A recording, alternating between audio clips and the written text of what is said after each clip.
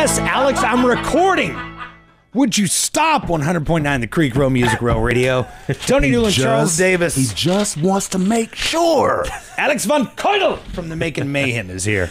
Yeah, I'm recording, man. It's so fitting when you say my name like that now because you're actually angry at me. I'm actually angry. So it works. Why are you throwing stuff? Stop throwing things. It's like, I'm sitting here. I'm like, hey, by the way, Alex, I'm recording, by the way.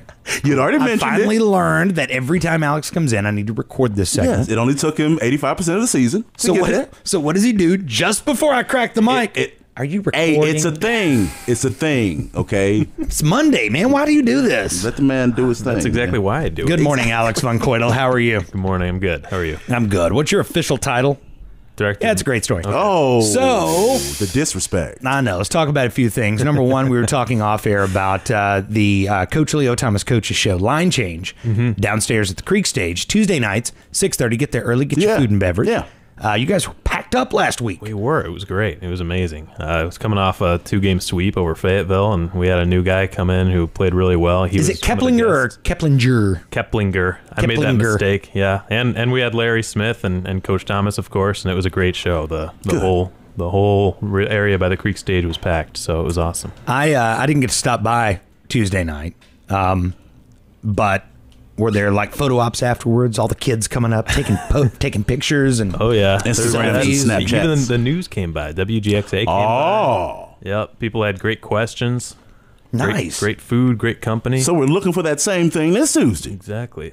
Tuesday night at the Creek Stage. Come out for the Coach Leo Thomas Coaches Show. And if you haven't met the coach, for the love of God, come out and meet the coach. Come on out here, meet Leo. He's a great guy. Good dude, man. He's a great guy. Meet Coach Leo.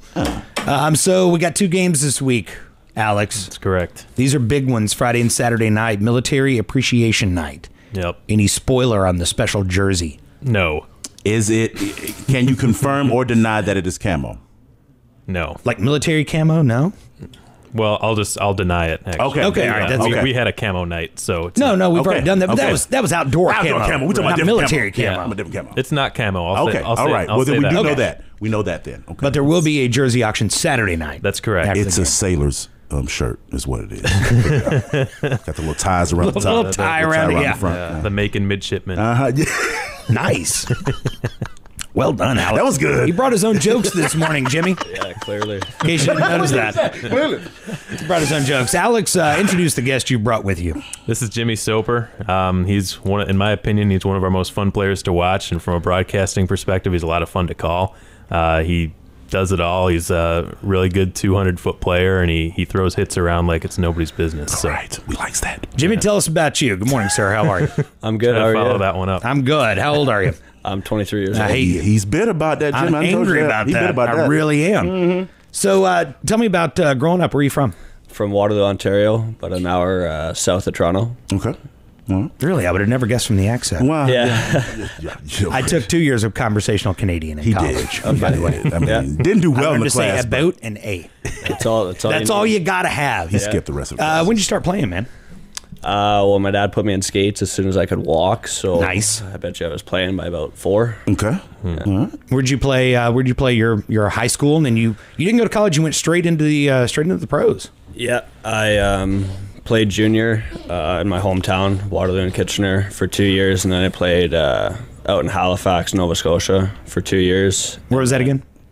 Halifax, Nova Scotia. I just want to hear you Nova say Scotia. It. Not you, Charles. I want to hear him say it. Okay, you know what? Just because I can't... never mind. Just go ahead, Jimmy. Yeah, I played there for 2 years, and then I actually attended 1 year of school, hated the school part, wasn't enough hockey, and then started the pros. Too much school, not enough hockey. We talked about that. No, you went to on that. You got to go to a league that was pretty much like I don't want to call it amateurs because you weren't amateurs, but it was like minor league hockey. But you had to waive your college eligibility to go to that league, right? Yeah, so what it is you just can't go to school in the States. It allows you to go to school in Canada, and then it's paid for by that league. But you only play 26 games 3 months of the year, so it's a real abbreviated season. It's not real fun that way. I bet. Yeah. Not a lot of recovery time. How do you end up in Macon?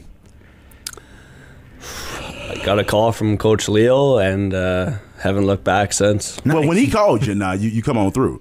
You know, talk about the kind of guy that Leo is and the kind of coach that he is for this team. Well, Leo is a hard-nosed hockey player, and I think he brings that to the coaching, and you know, with his effort and stuff put in, you know, it makes you want to put that effort in back for him. I heard Leo likes a lot of hip hop. Does he play a lot of hip hop in the locker room?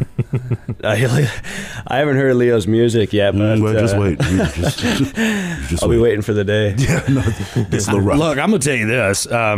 I'm taller than Coach Leo, but he scares me. He intimidates the hell out of me.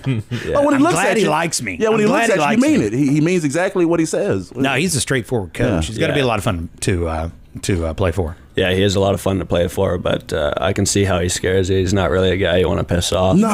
Good on that. What's your favorite part of playing, man? I mean, you've done this all your life. Is it the hits? Is it knocking somebody to the ice? There is a great feeling knocking someone to the ice. I mean, just a good, solid, just putting them through the glass. the best hit you've ever had in your that you've had so far. What's the best hit that you can remember?